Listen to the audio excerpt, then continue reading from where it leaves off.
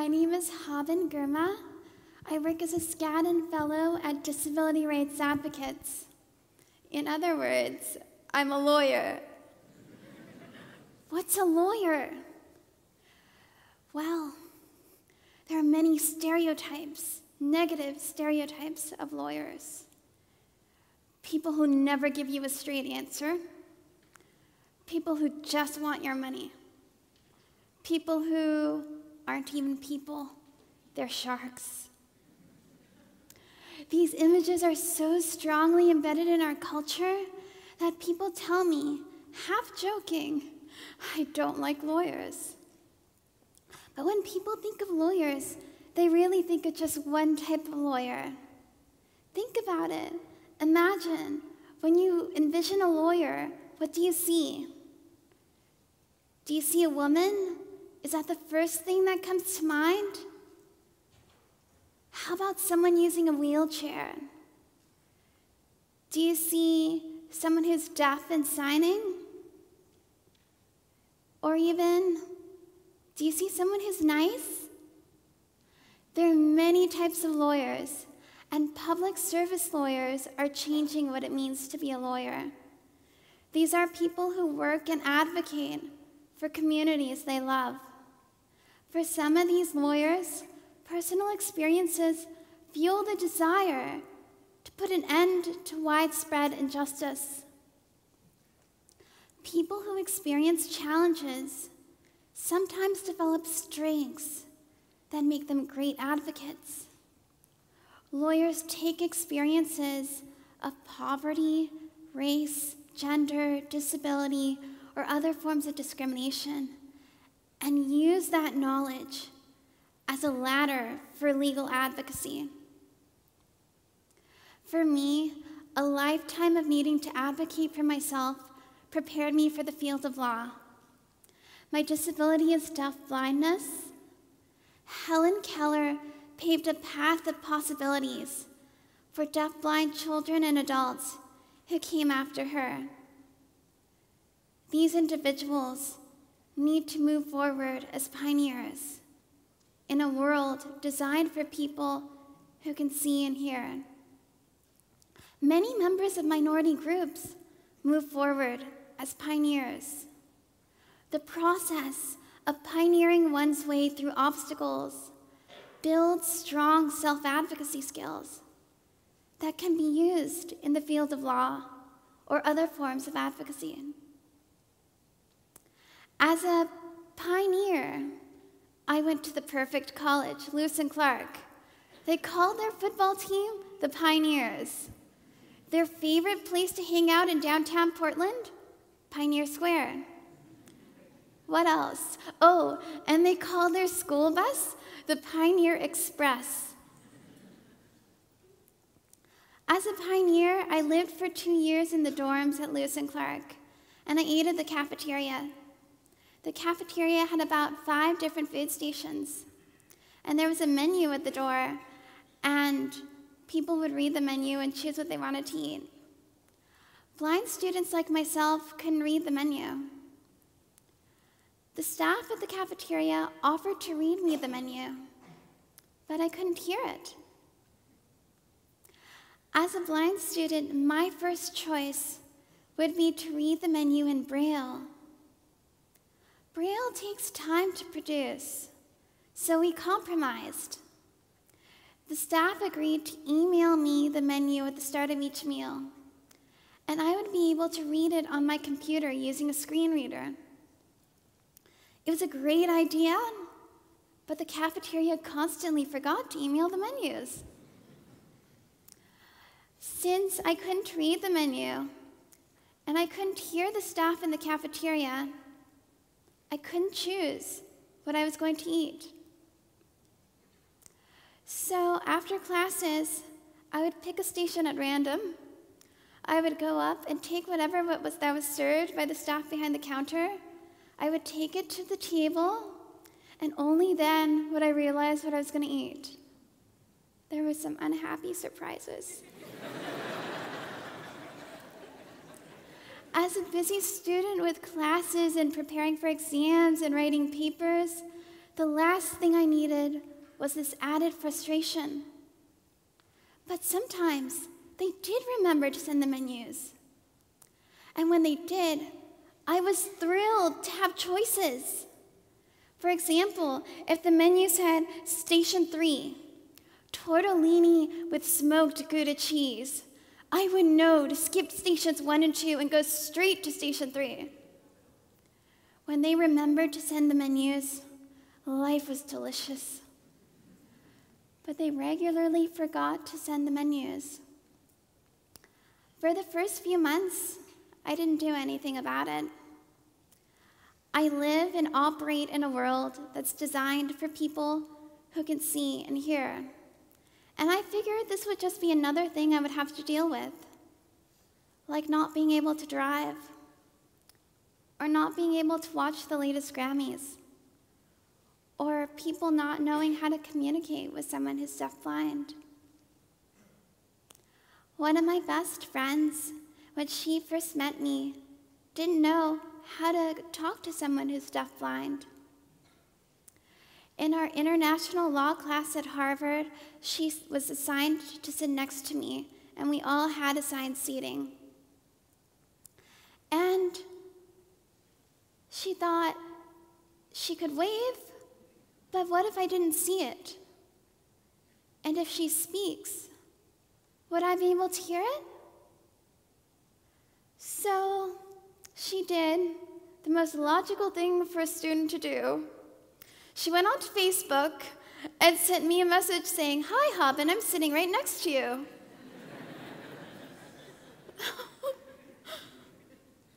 I'm happy to teach people how to communicate. I love those who embrace diversity, and there's all kinds of diversity.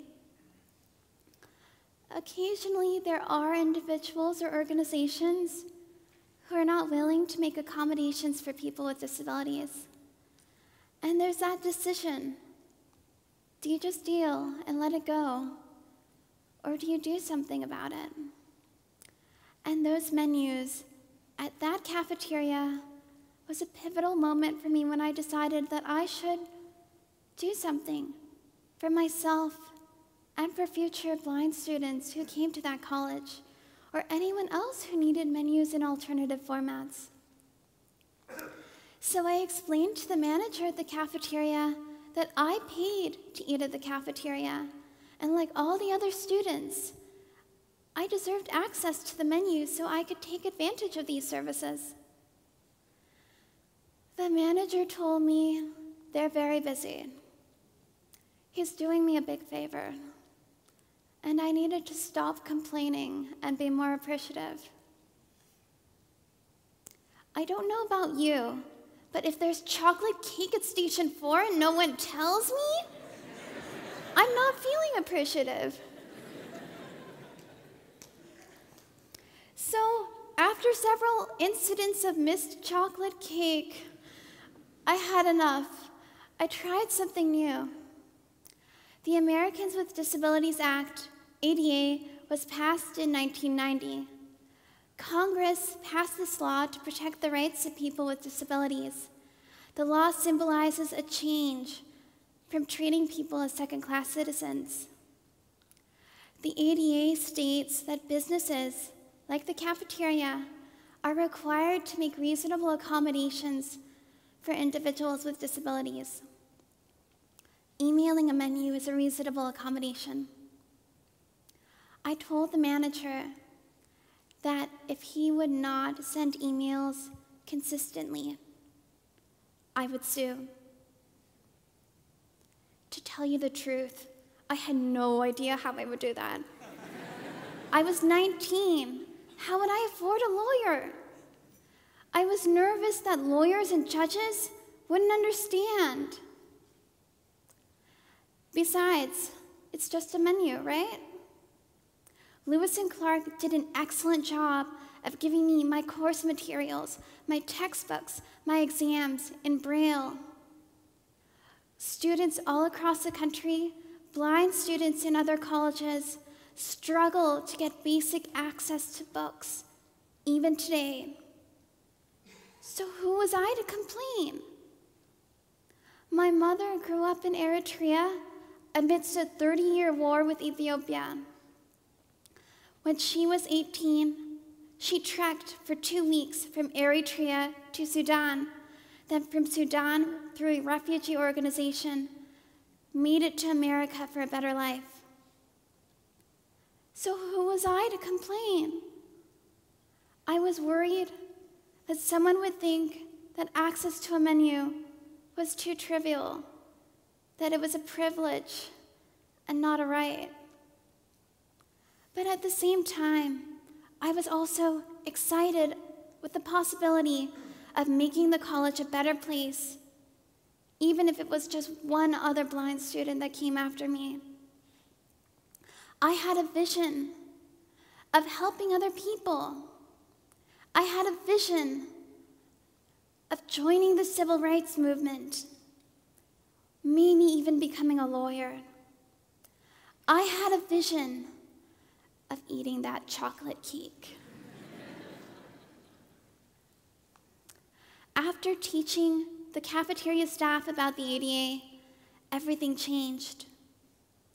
They agreed to provide menus consistently, and they did. Learning about the ADA changed their attitude. They originally thought that providing access for students with disabilities was a favor, something they can do in their free time when they were in the right mood. Learning about the ADA changed the culture in the cafeteria. The ADA creates legal obligations to treat people as equals. Schools nowadays admit students with disabilities, and that's great. Access goes beyond the schoolhouse gate.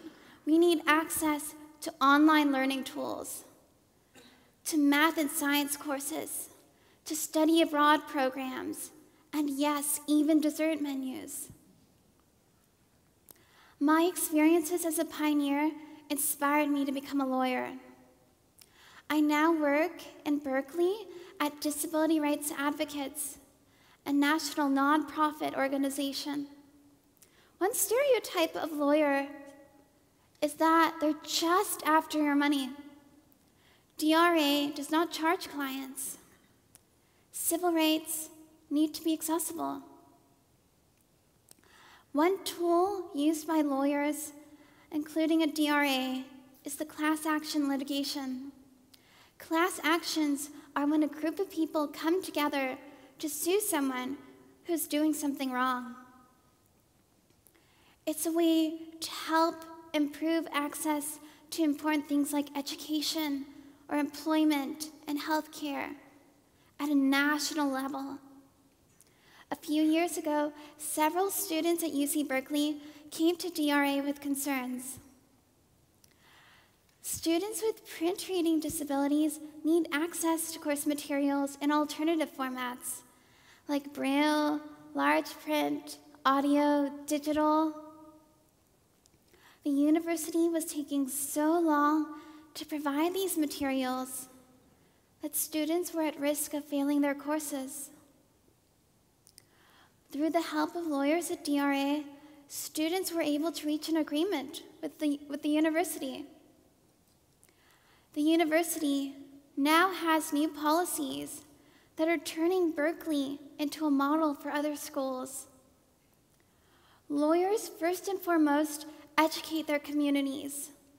I know that if people learn how to help, they will. So if you're a programmer, a web engineer, learn about the web accessibility guidelines. If you're an architect, learn about the ADA guidelines for new constructions. We can choose to make our communities accessible. It's in our power to provide access for everyone.